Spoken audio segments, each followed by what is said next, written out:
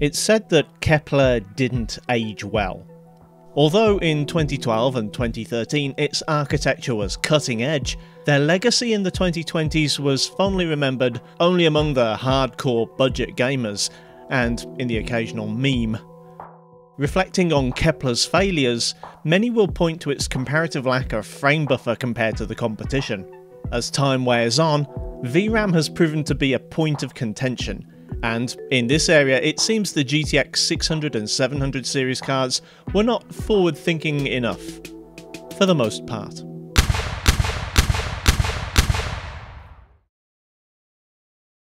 I was originally going to review the GTX 770 2GB a few months ago. I even wrote a script in which my intro was about how sometimes it's the night before an assignment's due and you didn't have enough time to write a new essay, so you just resubmit the one you wrote last year but with a few words changed. You see, the GTX 770 was a GTX 680 with higher clock speeds and improved power delivery.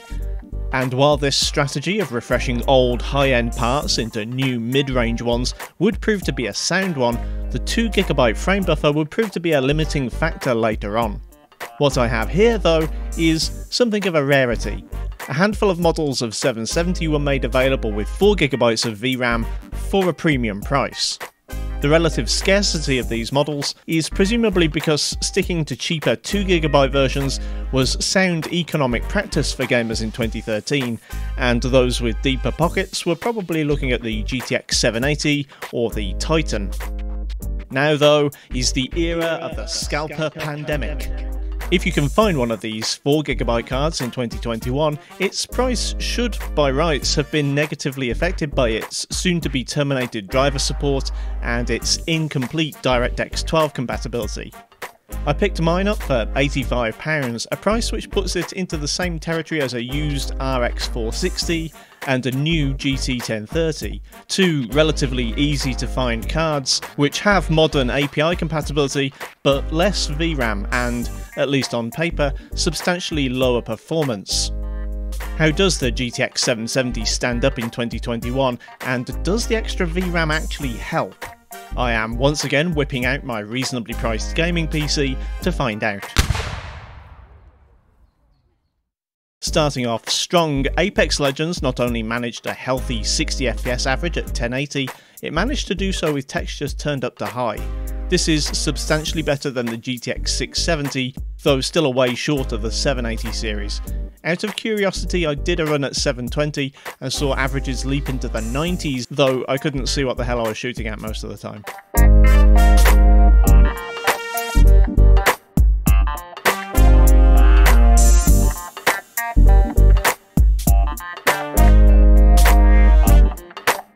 Battlefield-style World War II shooter Enlisted's average and low frame rates almost match those in Apex Legends, averaging just shy of 60fps and dropping only as far as 40 at 1080 medium.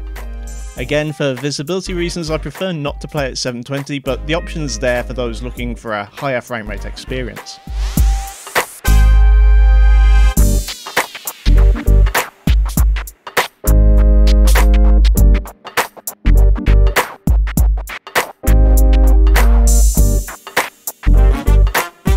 If you happen to see any of my previous Kepler series videos, you might be aware that this series of cards is currently enduring a weird shadow glitch in Call of Duty Warzone, and as of the beginning of July this has yet to be resolved. So you might want to rethink getting one of these cards to play this game on. Performance-wise, the GTX 770 doesn't beat the 670 by more than a couple of frames, though the larger frame buffer in this particular model means I'm seeing fewer texture and asset streaming issues than I did with that card. I'd expect the regular 2GB model of the 770, as well as the old GTX 680 it's based on, to have these same issues, however. Playing Fortnite in competitive settings again isn't a big jump in performance over the 670, with averages of 118 being only a single point above those of the 670. Minimums were significantly higher, though server lag means it's impossible to determine how much of this is down to the GPU and how much is related to just pure luck. I decided to give high settings a try, and I'm afraid the 46fps averages and lows in the 20s weren't a particularly good experience. I was actually having a pretty good game, and if gameplay had been a bit smoother, I might not have gone out like a punk. Forza Horizon 4 falls, as you'd expect, right between the GTX 670 and 780 at 1080 medium. This card's averages of 53 FPS are almost 20% higher than the 670 and over 15% slower than the 780. This is reasonably playable, though most of the slowdown occurs when there are a lot of cars on screen at the beginning of the race. Depending on your own tolerance for stuttering, you may prefer to try 720 instead of 1080.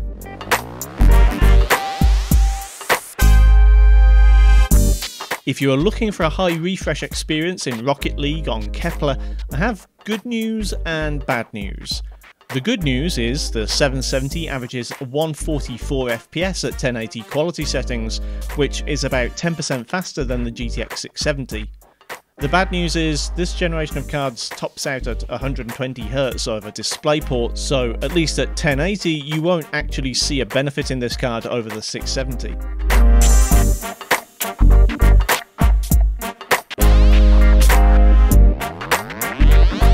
Cyberpunk 2077 is a demanding game on any generation of cards, and it's always impressive to see old hardware put in a good showing. At 720 with the lowest settings, the GTX 770 manages almost 40 FPS with dips into the mid-20s. If you just can't wait for your RTX card to arrive, there are worse ways to explore Night City.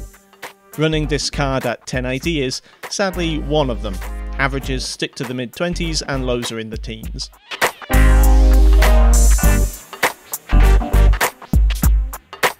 Benchmarking Valheim sometimes takes longer than other games.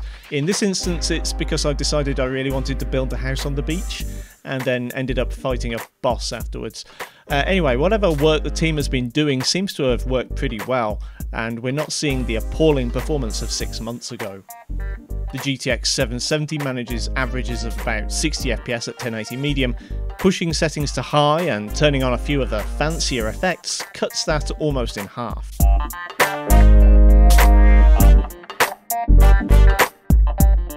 Well, this is a pleasant surprise.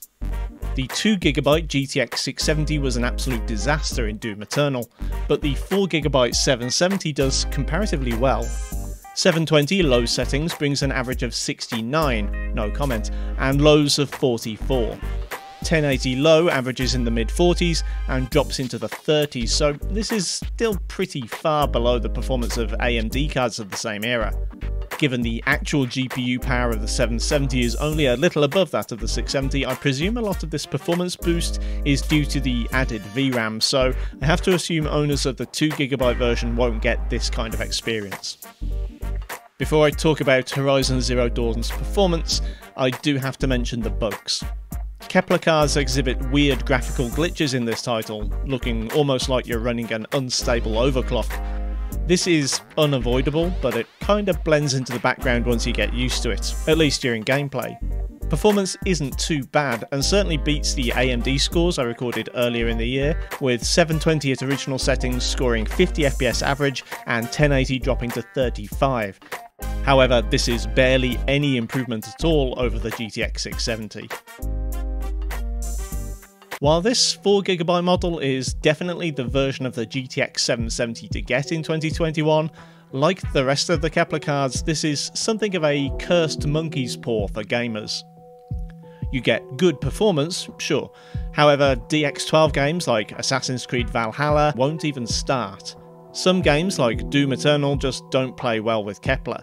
Others, like Horizon Zero Dawn, give better results than you might expect from some of its competitors, but what with the plethora of visual bugs that may never be fixed, there are plenty of caveats before taking the plunge on this one. Thanks for watching, kindly do the usual YouTube things if you feel so inclined, and I'll see you next time.